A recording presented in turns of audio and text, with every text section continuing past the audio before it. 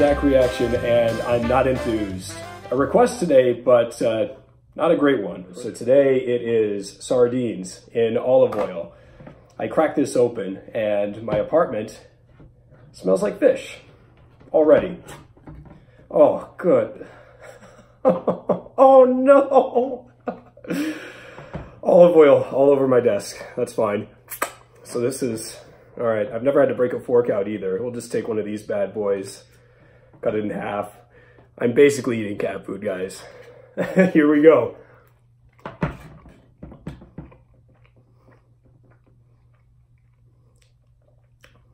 I can't imagine people actually eat this as like a snack. It's supposed to be good for you. 0.3 out of 5, maybe edible. That's just so bad.